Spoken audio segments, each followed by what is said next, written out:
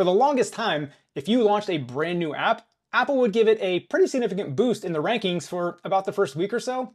That way, Apple could gather information, right? How many downloads it's getting, what's the conversion rate? I don't know all the information Apple was gathering, but it needs to gather some initial data so it knows how to rank the app.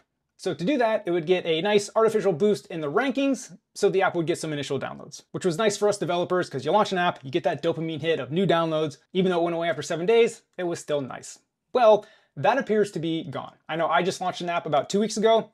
I didn't experience it all. For my app, and others have reported this as well, if I even typed in the exact name of my app, which was Formula Widgets Push Push, it's an F1 widgets app, the exact title match on something very specific didn't show up at all in the search. In fact, it took my app 13 days to start ranking for more than 2 keywords. And again, many other developers are reporting this as well. So what's going on? Now, keep in mind, Apple hasn't officially said anything about this. This is just us theorizing like what might be happening and why they might be doing this. And one obvious thing that makes a ton of sense is now with AI, you can build an app in like a day and get it up on the App Store. So I'm sure they're being flooded with all these new apps, and a lot of them are, what we call AI slop. They're not great apps. So you're giving this artificial boost to so many apps and a much larger number of them as people are making more and more apps faster and faster and faster.